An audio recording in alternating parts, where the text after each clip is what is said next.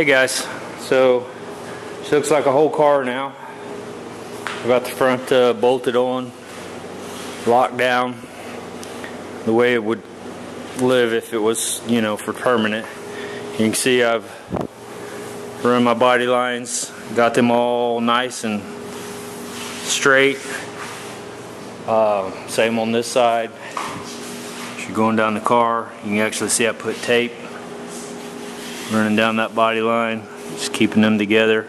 Obviously I'll be worked just a little better than that. It's going to be, this fender's just sitting on here basically. I've got a couple bolts in it, but that's it. Still believe this door's bent. I tried today to move this out, thinking if I move the top out that it would kick the bottom in, and move the top out, this top is out all the way as far as it'll go. So literally that door needs to be twisted. You can see the gaps here. These are actually a little tight. This is 3/16 here and it won't fit, so it's actually a little tight, so that's going to need to come out a little more anyway. These are actually pretty dang good. Now this is, like I said, just sitting on there, so it needs to be, that'll be adjusted out a little bit farther and stuff like that. But you can see I got my body lines the way I wanted them. My gaps, for the most part, too tight up here. I'll fix that. Again, when this comes out, the door gets twisted the way it's supposed to and goes in down here. That'll change that. This is already pretty much 3/16 all the way up. So I won't have to do, hopefully won't have to do any cutting on this panel for the gaps. We'll just have to see when it gets welded down and taken care of for good. Same on this side. You already saw that yesterday. Gaps, again, it's just hanging on here, so it's pretty close. Could gap a little bit. Needs to be a little looser up here, so that'll come forward. And so I'll have to work these a little bit, but this is all movable back and forth. My main goal was to make sure that my doors, you can see that's 3/16 pretty much all the way up. That's pretty much the way it's good, that would live right there. So that's really, really nice, and this side is really good. The door lines and everything are good.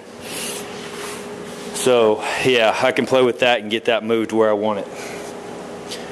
So just thought I'd show you that real quick. I was going to give you guys a couple of tips that I've learned over the years basically. One thing that I don't think I considered when I first started doing this kind of stuff, and when I started working at the body shop, I never understood why the very first thing we did of any car that came into our shop was to wash it. I mean, just hot water, Dawn soap, and just scrub the piss out of the car, clean it really good, and then bring it in and wax and grease remove it and do all that before we ever did anything else. We didn't. We'd bring it in. If it had a dent here, we'd wipe the area off and freaking go to town. We're fixing the dent and sanding and doing all that.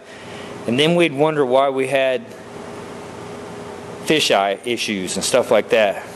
If you think about this car's 50 years old. God knows how many times it's been waxed. It's got road tar thrown up all over it. It's got bug guts and everything else you can think of. Tree sap and freaking you name it.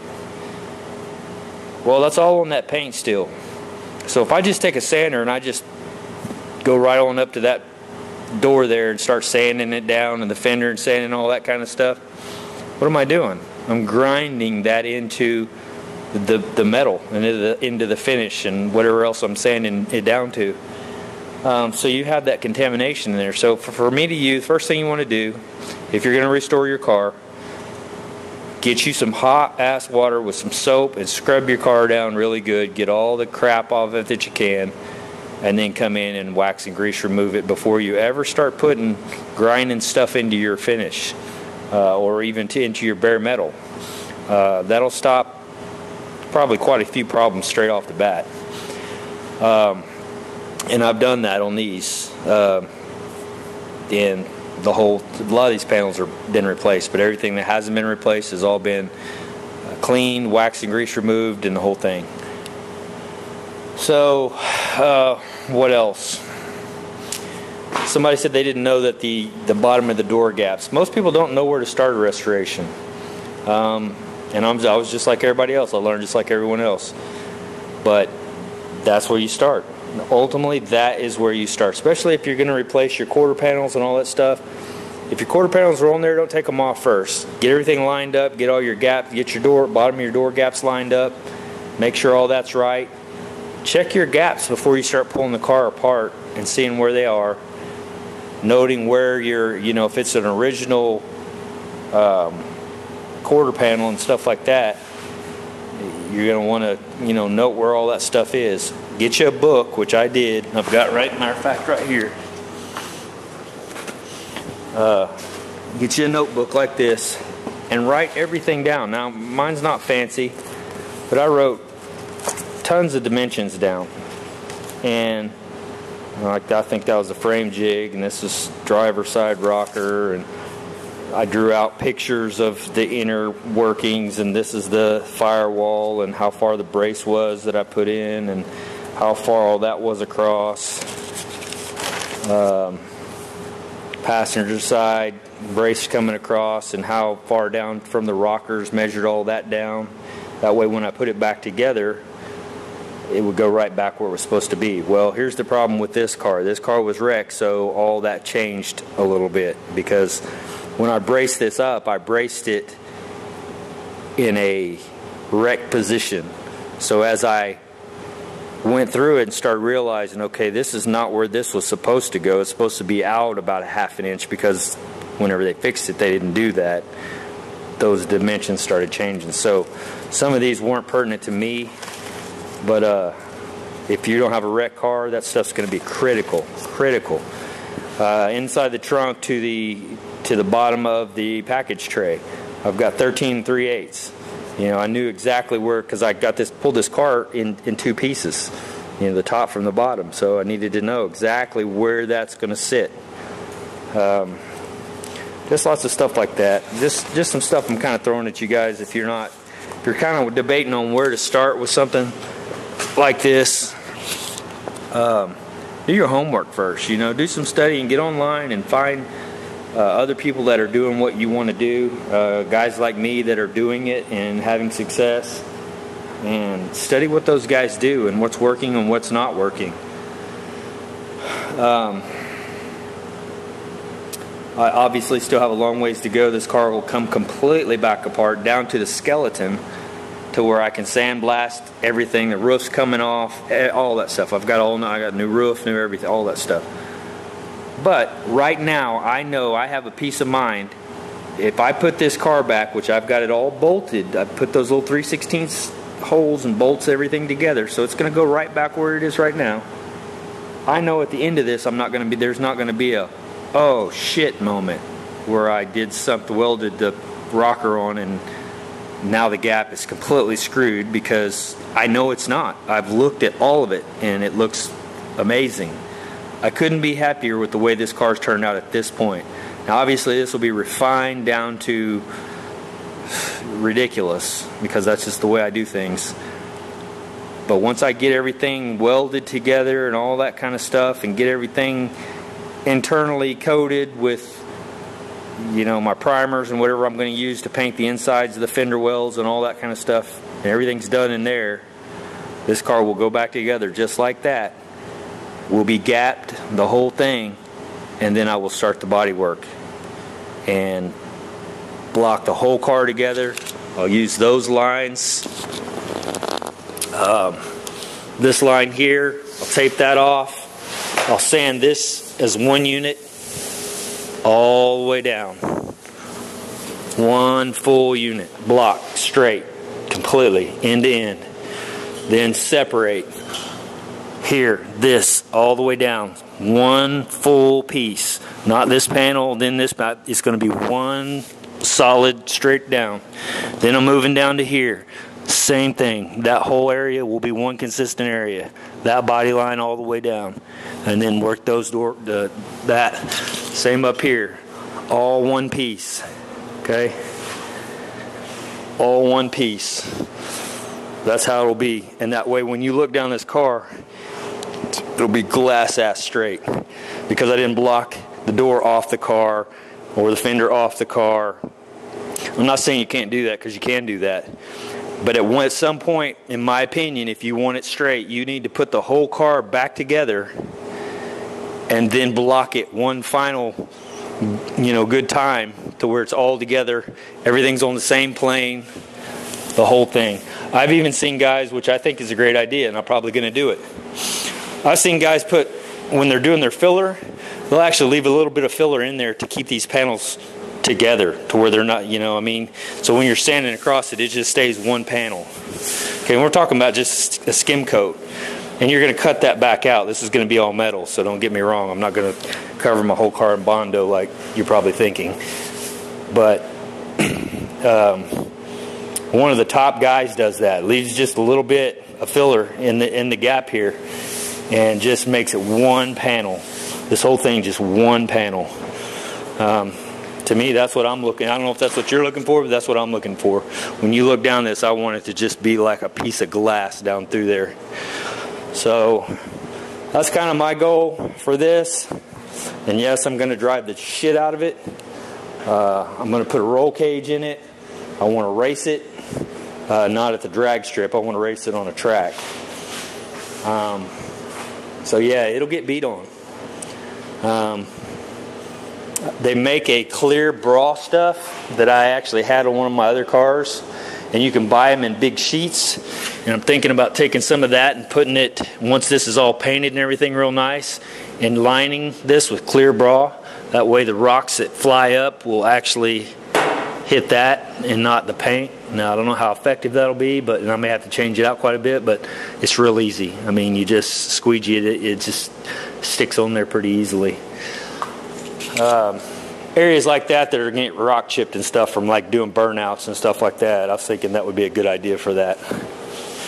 But yeah, I thought I'd make a quick video just to kind of show you what I've got, what the car's looking like.